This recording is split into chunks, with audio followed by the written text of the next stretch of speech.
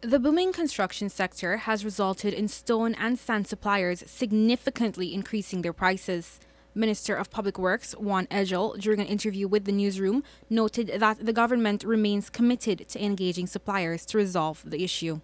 So far, I know the supplies that came is from Jamaica, but I know it's thousands of tons. We have contracts and we have engaged people. We have thousands of tons that have come in. I don't think what is here is anywhere near to satisfy the demand, but we have started to receive supplies. Acknowledging that stones are being sold at an increased price than the actual value, Edghill had warned that business owners who exploit customers may lose business due to their unfair prices. He had noted, however, that sand supply is ample.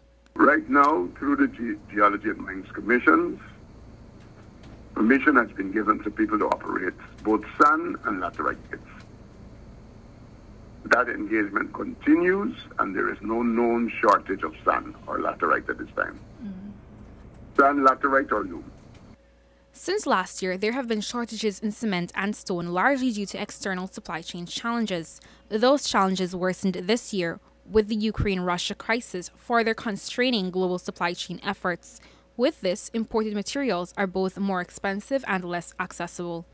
Edghill said that suppliers from Canada and other countries were expected to help meet the demand of the government's construction needs, reducing the pressure placed on the local suppliers and importers. Reporting for the newsroom, I am Lozina Yearwood.